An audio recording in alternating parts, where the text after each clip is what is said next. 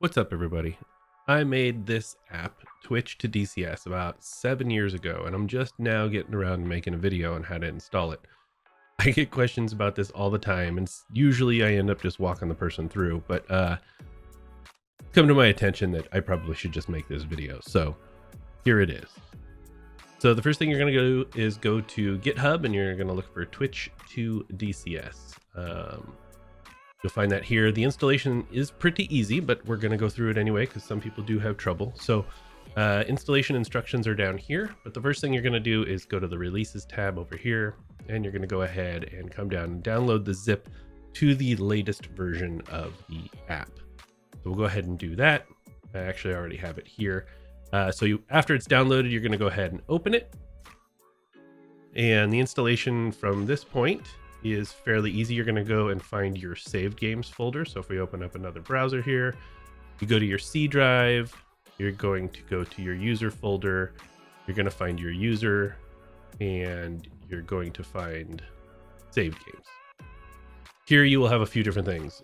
Typically, if you're running the open beta version of DCS, you're going to find dcs.openbeta. If you are on stable, it's going to just say DCS. You're going to go to that folder. And then from here, you're literally going to copy all of the contents of Twitch2DCS zip over to save games. And this is going to ask me to replace because I've already installed it once, but we're going to go ahead and do that. That would be the same thing if you were updating it anyway. And now you're going to go ahead and launch DCS.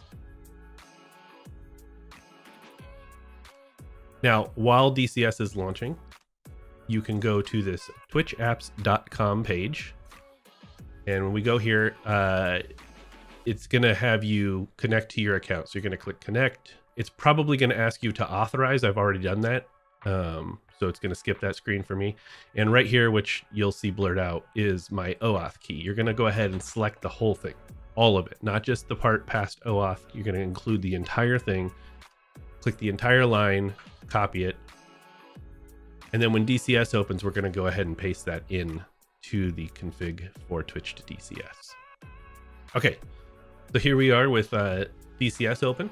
We're going to go ahead and go to the options tab up here, then special, and we're going to scroll down to Twitch2DCS. Now here you will need to enter in a couple fields. One is your Twitch channel name. So mine is jabbers_. And then that OAuth key, the entire thing again, it's got to include the OAuth colon in the beginning. We're going to go ahead and just paste that in here. Okay. Now you're going to see an error message. This is totally normal. This is because I'm lazy as a developer, and you're going to have to restart DCS anyway. So I don't really care about trying to track down why this was blowing up. So yeah, just go ahead and click the X on the error, and then go ahead, click OK. And we're going to exit, and we're going to start DCS again. Okay, with DCS open, everything should be working. You can go ahead and test it by typing into your actual Twitch chat. I'll go ahead and do that now. So if I type testing 1, 2, 3, and there we go. You don't see the message because of the white background, but if I click this, you will see I have testing 1, 2, 3. So everything's hooked up, ready to go. A couple little other details is if you go back to the special tab in options and you go to Twitch2DCS, I'll just quickly go over these. So lock overlay position, if you uncheck it, you can actually move this around to wherever you want.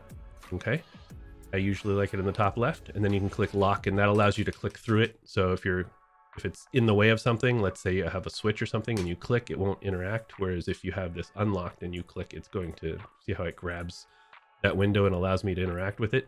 We don't want that, so we go ahead and lock it. The show join left messages, basically when you have a viewer that joins your channel and they get into chat, after a few seconds, sometimes minutes, I can show a message in Twitch2DCS that person has joined. It's not a feature you typically see on Twitch, but it's something that I figured out how to do based on how the backend works for Twitch chat, which is just IRC. And so I can show you when people leave and join. I turn it off because otherwise it would just be too many messages. But you know, if you're a first-time streamer, you have a small number of people, really small number of people, because it can get really confusing. And you want to see when people join so you can interact with them. That's a really cool thing. And then debug mode, that's for me. And if you ever need to turn it off, you can disable it, but this requires a restart. So if you could just you just uncheck it, restart, and then you won't have this window here. And then if you want it again, you have to come back, check it, and restart. Just that way you don't have to actually remove the mod. And the last thing is this hide show hotkey. So right now, if I hold Control and Shift and hit the period button, it goes away.